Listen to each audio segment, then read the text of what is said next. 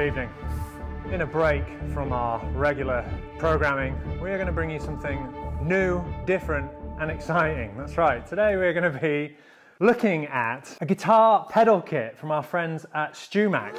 If you are familiar with Stewmac, as I know many of our viewers will be, Stewmac are suppliers of all things Luthier, whether you're going to be building an acoustic or an electric, literally everything that you need. And they also sell kits. They're calling this the International House of Overdrive Rare Pedal Kit, and it is based off of a legendary guitar pedal, arguably the first guitar overdrive pedal, the Crowther Audio Hotcake. We have quite an array of parts and pieces here, and I'm not a seasoned solderer. It might not surprise you to learn. I've done one basic pedal kit before, like a bass fuzz pedal, and I actually really messed it up the first time I did it. I kind of scorched some components. I didn't really know how to use a soldering iron, and you know, I may or may not have soldered some things on back to front. So my first pedal building experience wasn't awesome, but just having a little flick through this instruction manual, not only is it very nicely designed, but it looks extremely in-depth. I think we won't have any problems here. Wish me luck. Anything like me, the temptation is to just get cracking into this like straight away. There's lots and lots of parts and pieces here, and honestly, I don't know what any of them do. It's been a long time since GCSE physics, but I'm going to very carefully get all of these little components out and make sure that I have everything that I need, because we'd hate to get halfway through this and realize we were down a cap. Look at these, so cute. I believe this is an LED, a light emitting diode, if you will. These little spider guys. All right, well, I know what these are. These are resistors. Don't know what that is. This is a diode. Who knew? 10K resistors, let's like spot the difference. All of the little bands on the resistors mean something electronical, and I don't understand it. So I'm just gonna go with colors, color matching. Black. Is that brown black? I think that is brown black black. The more optically challenged of you may well prefer to use some optivisors, some such thing. I should maybe use some optivisors. I'm going to be really organised. I'm going to tick it off like a good boy. There's lots of brown, black, black, brown ones, and they all have different resistances. That's important because that means it determines how good the guitar pedal is going to sound, apparently. That's our 100K resistor. How many of those? I need 3 of those. Little red capacitor, very important. Red capacitors are the best for tone. We've got our diode, we've got our LED, 24 inches of wire, we've got our control knobs, we've got our breakout board, which I think the foot switch goes to. Probably not the best idea to build a pedal with tiny small parts on a bench that has holes in it. That wasn't smart. We've got our pots, short for potentiometers.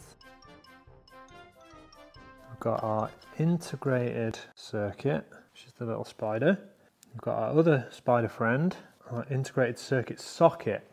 We've also got our box, pre-drilled, which is nice. The last kit I did wasn't pre-drilled. That's good that it's pre-drilled. All right, so you can paint the housing as you like. To be honest, I'm probably not even going to put the stickers on because I like naked pedals. I don't like people knowing what's on my board, you know? I like to maintain that aura of mystery. I'll probably put something vague and cryptic on there, like abort universe or something like that. This is like a high school textbook for electronics.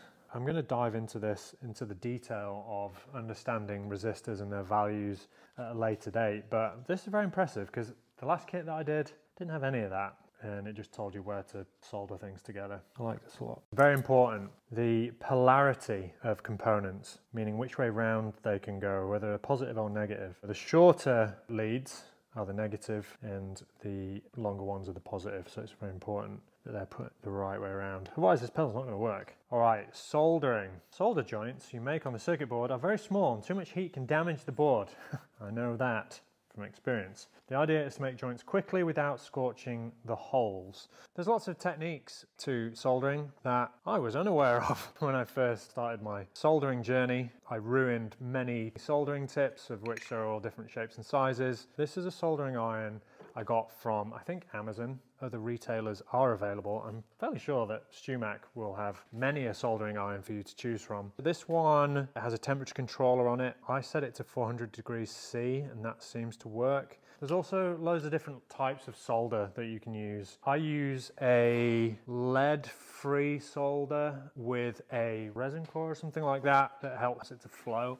I'm sure that many people in the comments will chastise me for my soldering technique. That's fine. I have no real clue what I'm doing, but these kits are all about learning. All right, so we're actually going to get into, wow, this is not the same size. This is going to be fiddly, but we're going to have fun with this. Okay, this is good. I really like how clear these instructions are. Orienting this chip is also critical. The small dot on the upper left corner is installed on the same end as the U-shaped cutout. All right, so we're going to carefully do some careful snapping. But that feels to be a careful snap. And then we're going to flip over the board and solder, or solder if you're in America, all of the legs in place. And we're going to try and not get solder everywhere. What I found with soldering or soldering is you just need to kind of play around with it until you get the feeling for how it works, how the solder wants to flow, the type of tip that you prefer, and the temperatures as well. There are some great videos online about the intricacies of soldering. It's just going to be a bit of a trial and error process. One thing I do really like, I found really handy, is using blue tack or putty to hold your components in place while you work on them. Solder time! Solder time! I feel like the Bob Ross of pedal building right now. Like, this is just loads of happy little accidents. Solder time! Just gonna say just how nicely designed and laid out this is. So clear. They've really thought this through. Very impressed. If this doesn't work, it really will be my fault. Solder time! All right.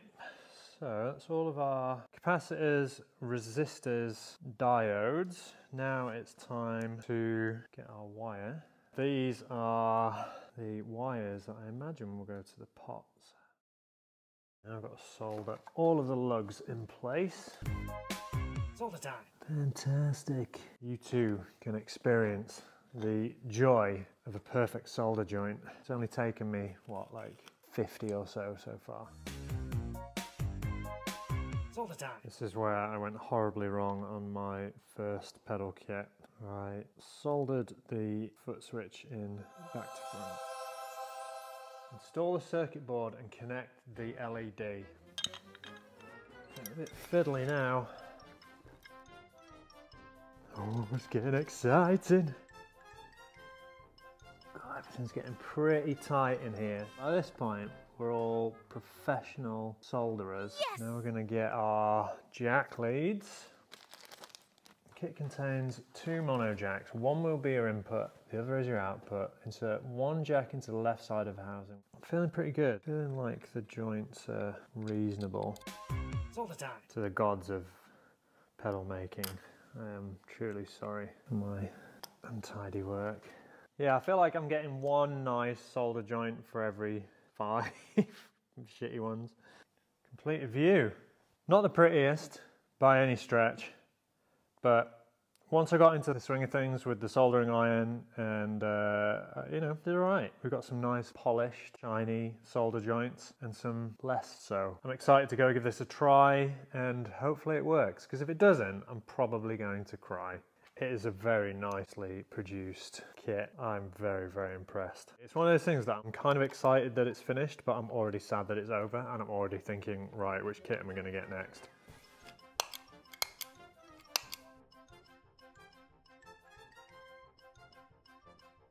Wow. All right, well, it took a little longer than I anticipated, but that's okay. Now it's time to go home and hopefully wake up the neighbours.